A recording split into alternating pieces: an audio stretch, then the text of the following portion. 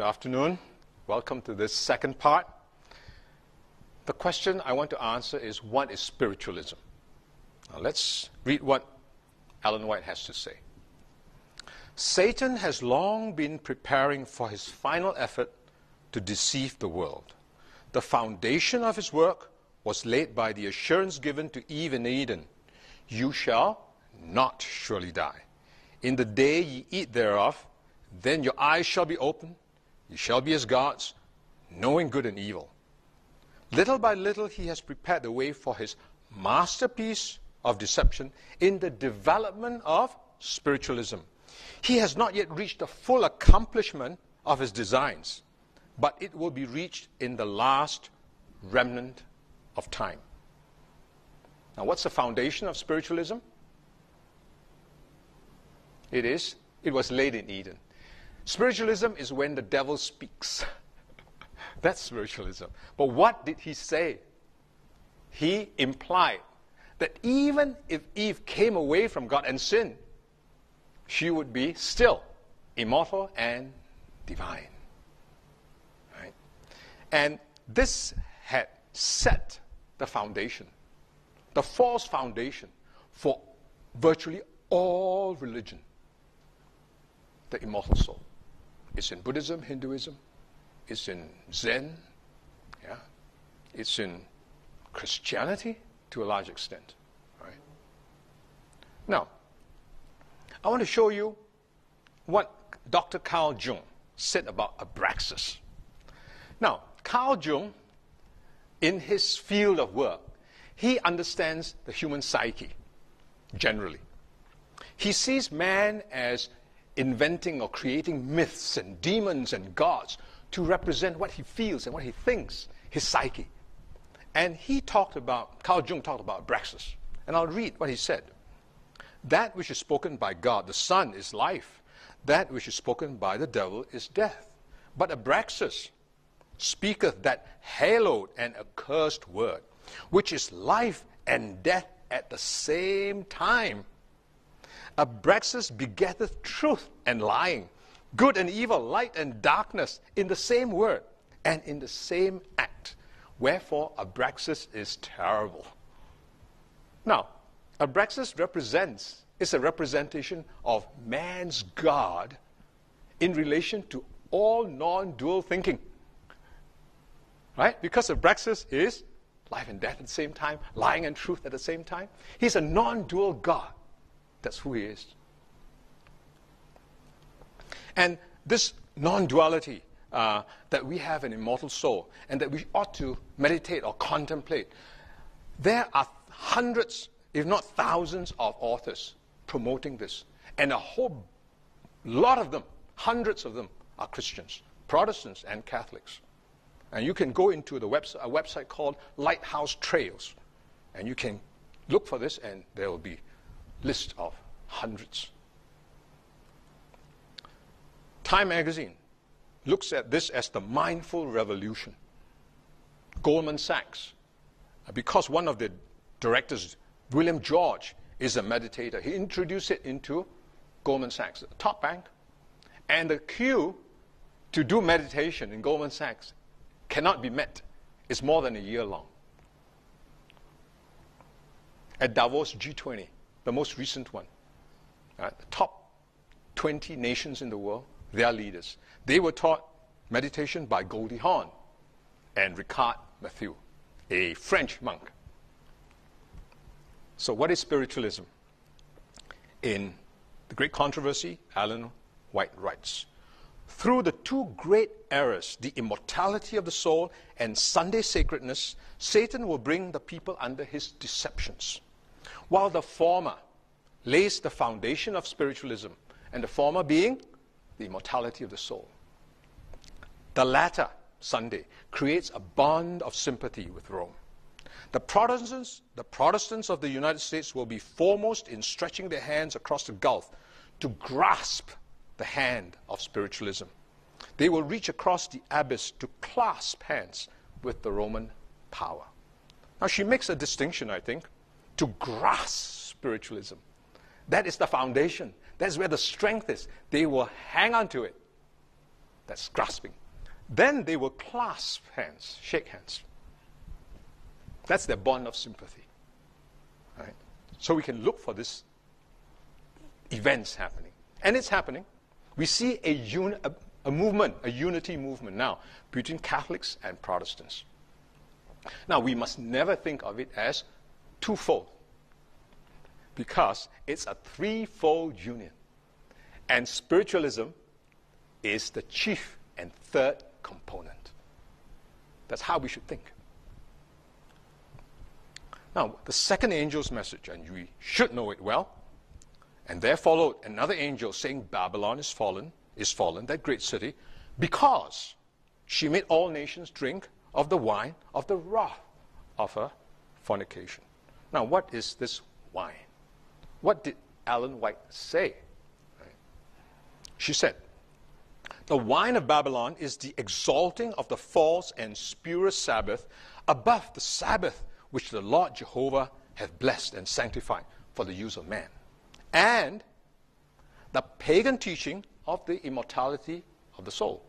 And she adds, these and kindred heresies. Now, what are these?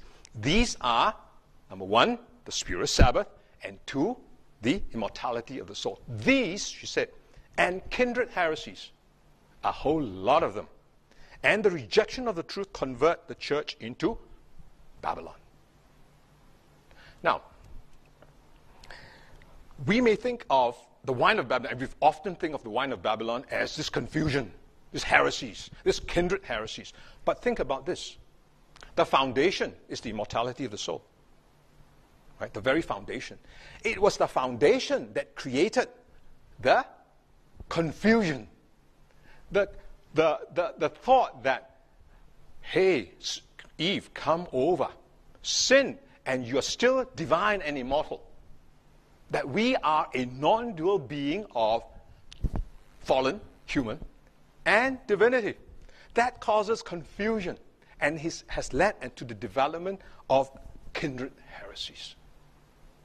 So the foundation, as you can see in these words, is the immortality of the soul. Sunday is a bond of sympathy, a handshake, a clasping of hands. Now, I want to introduce this man to you. His name is Thomas Merton. I'm going to read these slides, and as I read, think about what he's saying and contrast it with what Satan said in Eden, and see if you can see the similarities. All right? He says, at the center of our being is a point of nothingness, which is untouched by sin and by illusion, a point of pure truth, a point or spark which belongs entirely to God, which is never at our disposal, from which God disposes of our lives, which is inaccessible to the fantasies of our own mind or the brutalities of our own will. Because when you die, that is all that is left. When we die, everything is destroyed except this one thing, which is our reality that God preserves forever. He will not permit its final destruction. And the thing is that we know this. This is built into that particular little grain of gold, the spark of the soul, or whatever it is. It knows this. And the freedom that matters is the capacity to be in contact with that center. For it is from that center that everything else comes. Contemplative prayer is nothing other than coming into consciousness of what is already there.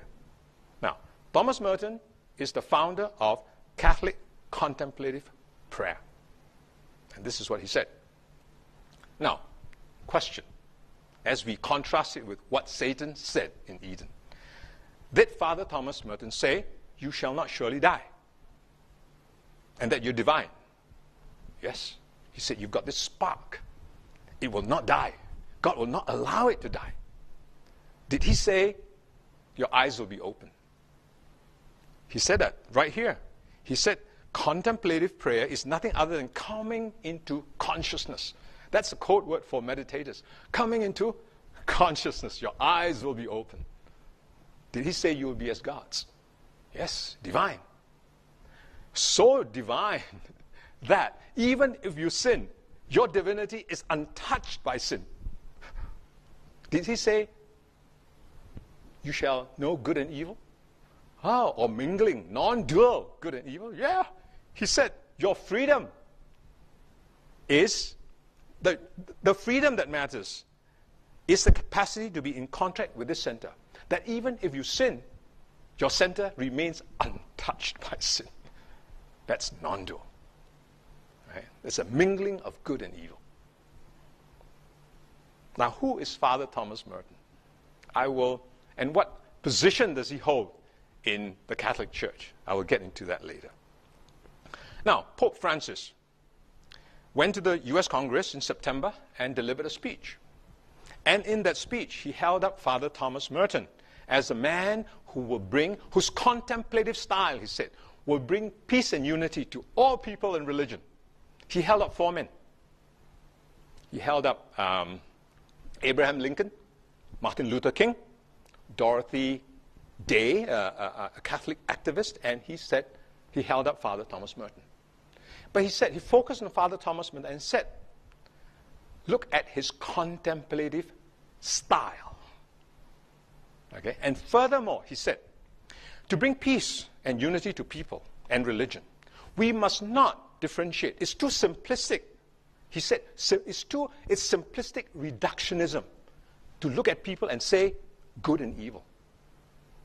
It's too simplistic to say sinner and righteous.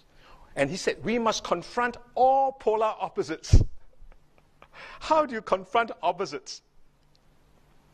Through the contemplative style of Father Thomas Merton. So here was the Pope delivering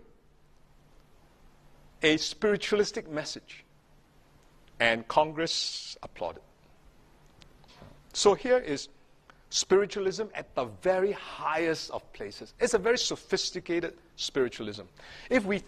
Ellen White said this, the people who are uncaring, undifferentiating, how they live, how they eat, when they sleep, what they watch, they are practicing spiritualism. But it's a crude form.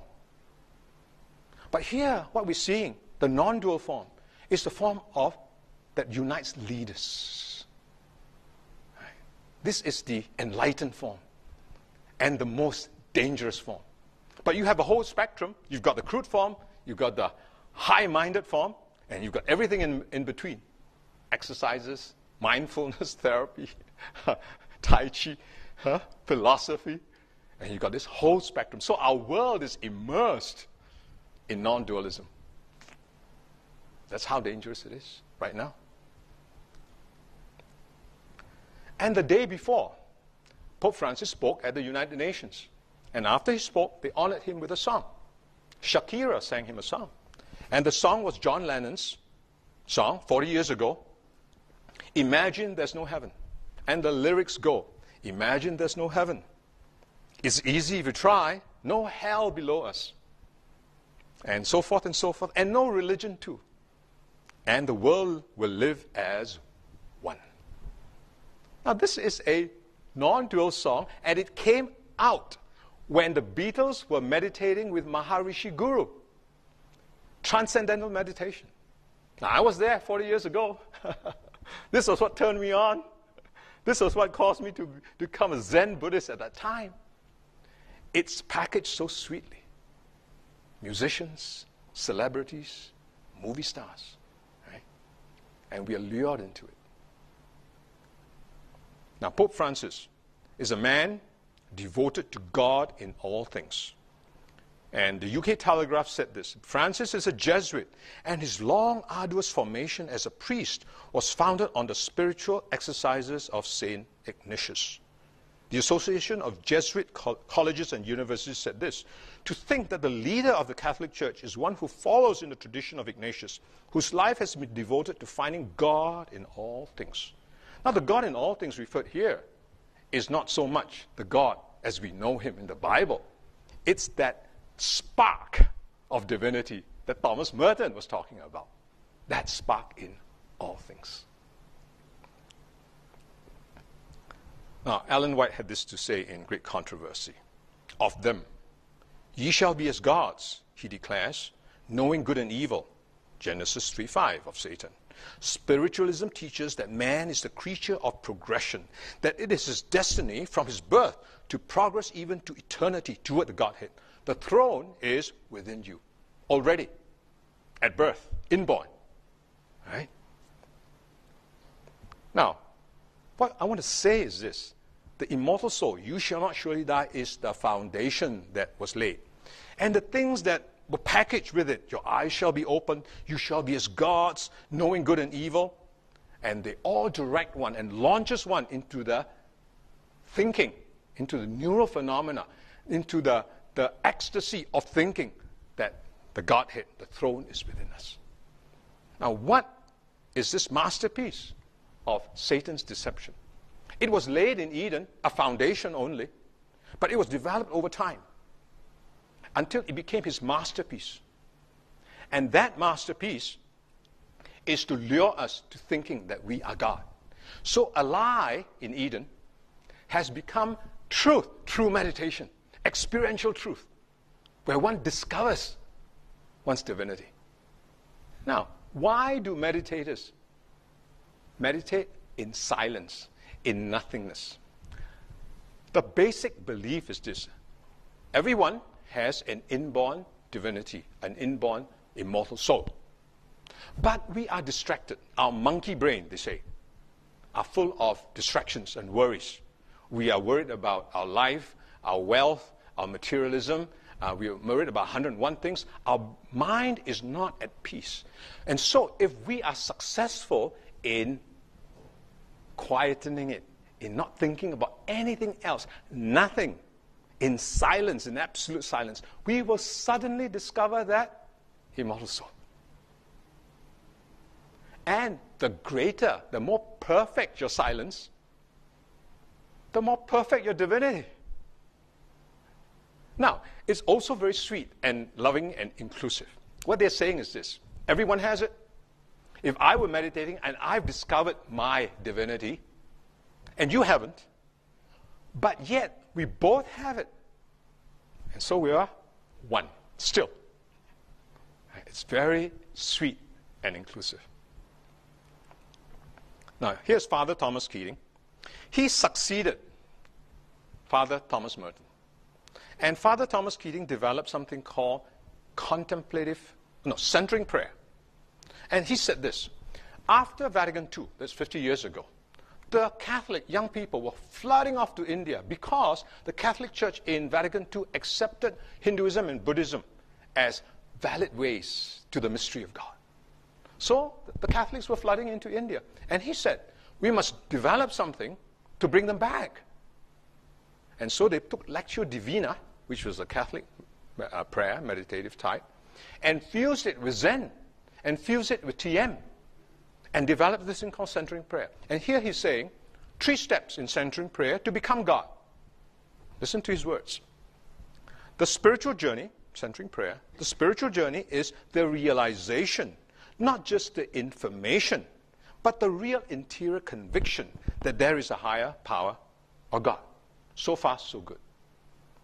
And then he said, or to make it as easy as possible for everybody, there is an other, capital O.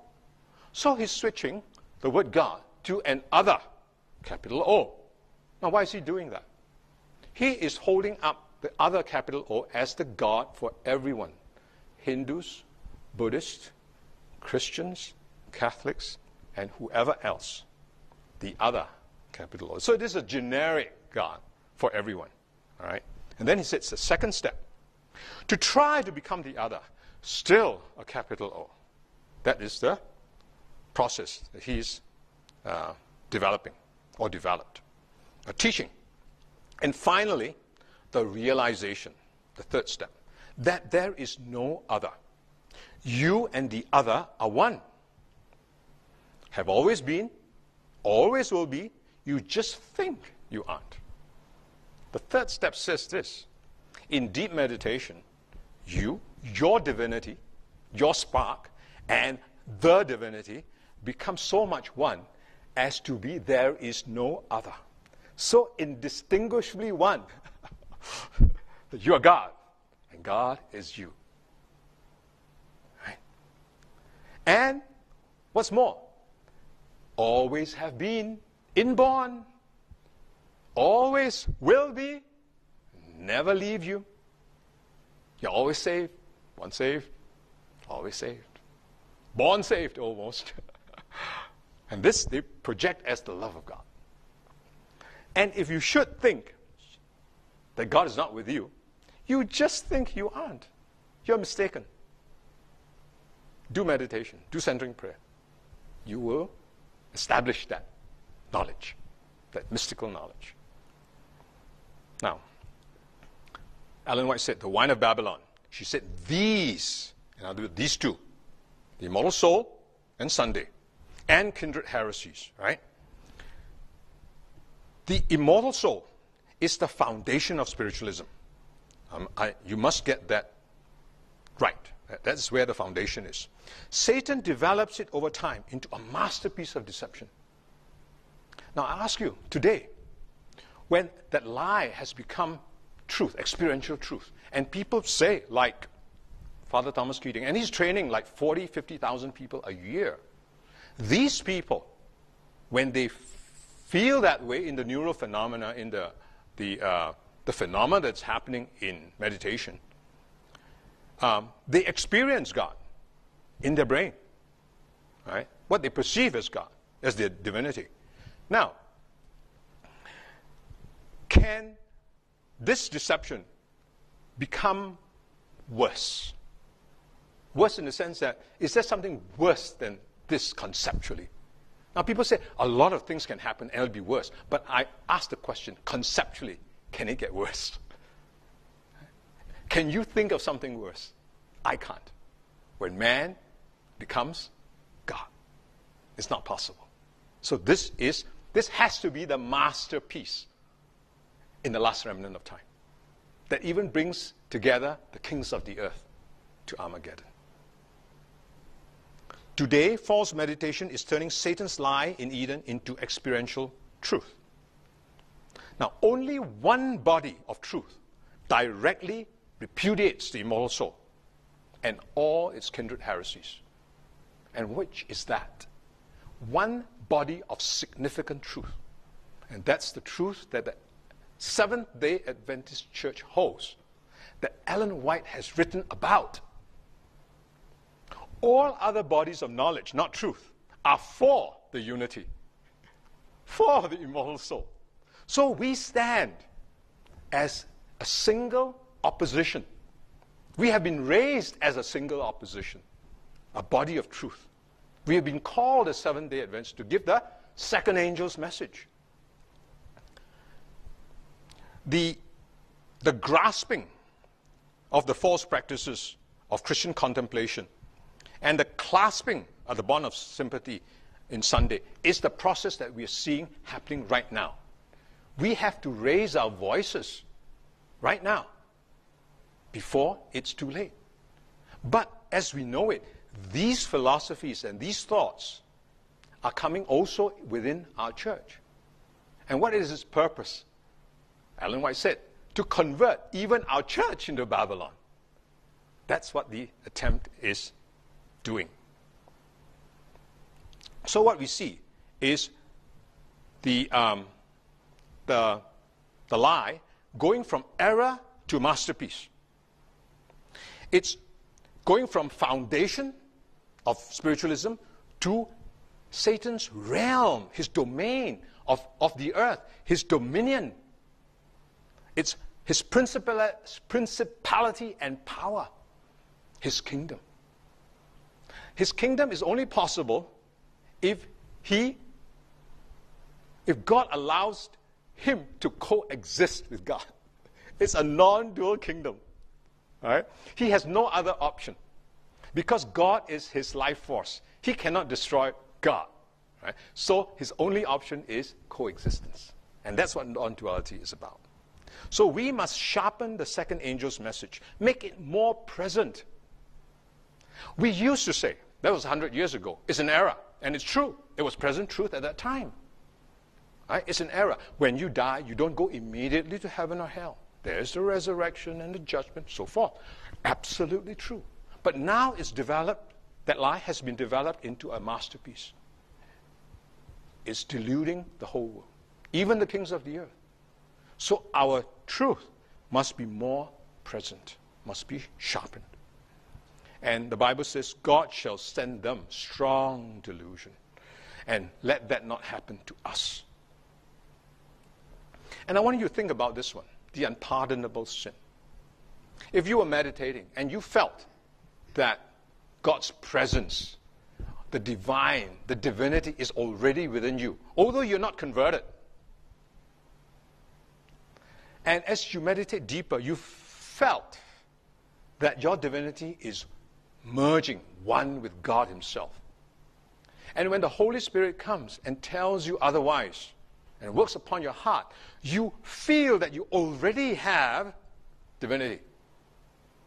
Would you be likely to listen to the true Holy Spirit? And if you negate the true Holy Spirit, what is the risk?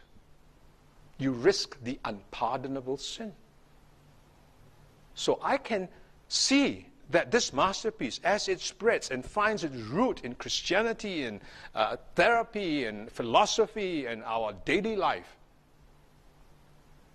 that it will bring people to a point where they close probation against themselves. It's not about God saying, ready or not, here I come. It's about humanity closing probation against itself. Now, we talk about Sunday law, right? The Ten Commandments, holy, just, and good. Pure. Sunday, impure. When it comes together, that's non-dual. Right? Non-duality at a very high level, at church and state level, closes probation against humanity, by humanity. Now, the second angel's message is that message. We have to proclaim it, declare it clearly, that people can make their choices, that we can make our choices. And as I study this, I am so much more convicted that in my own life, I cannot afford not to differentiate between good and evil. I must differentiate it thoroughly. King Solomon said, ask God to help him to distinguish between good and evil. And it pleased God. Right? So it has an impact on our lives. Until we do this, we cannot proclaim this message. Now, where is this in the Bible? Where's non-dual in the Bible? Think about this. The lady is in church. Not hot, not cold. Not this, not that. Lukewarm. Huh? Right? Those who regard darkness for light and light for darkness. Non-dual. Can't differentiate. Won't differentiate. Even God works upon them. They will not differentiate. It is actually mingled. And in Zephaniah, and these are Zephaniah's words to Jerusalem and Judah. Zephaniah 1:7 says, hold thy peace at the presence of the Lord God, and the day of the Lord is at hand. Now this is the day of the Lord is at hand. Zephaniah 1:12. And it shall come to pass at that time that I will search, who? Jerusalem, with candles, and punish the men that are settled on their lees, that say in their heart, the Lord will not do good, neither will he do evil. The people in Jerusalem at that time, Jerusalem, the church of the end. The people's hearts say, God is perceived as the God who will not do good nor evil. That is a non-dual God. That is Bat Homet. That is Abraxas. There's more. Ellen White said that this reasoning would lead astray the mind. Now, she was talking about the alpha of apostasy at that point. But alpha of apostasy was pantheism. It has developed so much that pantheism was characterized as energy, understood as energy. even speculated as gravity by Kellogg. But it has developed over time. And now it is God. It's personalized. It's not just energy. It's personalized. It's God. Right? And she said, even of the alpha, and as the alpha has developed unto the omega, it has the same characteristic. It's more mature. It's not different. All right? It's developed with the same characters into more mature, more powerful. It's not different. All right? She said this.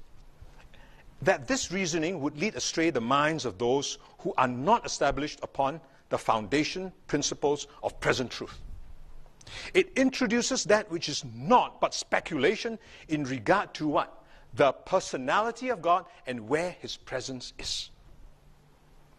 Has the people in Jerusalem, in relation to Zephaniah, changed the personality of God? Yes. God is the one who does not do good nor evil.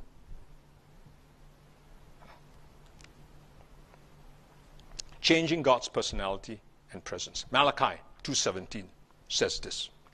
Ye have wearied the Lord with your words. Yet ye say, wherein have we wearied him?